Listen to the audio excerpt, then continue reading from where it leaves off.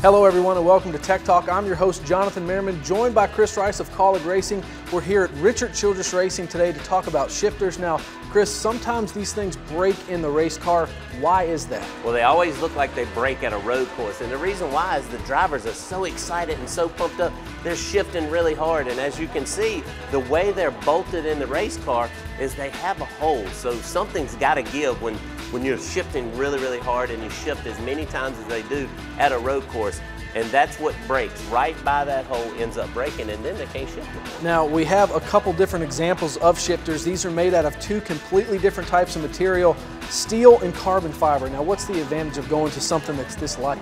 Well, we really work hard at getting our CG, and when I say CG, center of gravity low, so you make everything you can lightweight, put all the lead or tungsten in the frame rail, that gets your CG as low as you can, and everybody's fighting to get lower on the racetrack. All right, Chris, we appreciate that. We appreciate you watching Tech Talk. For more technology information, make sure you log on to NASCAR.com.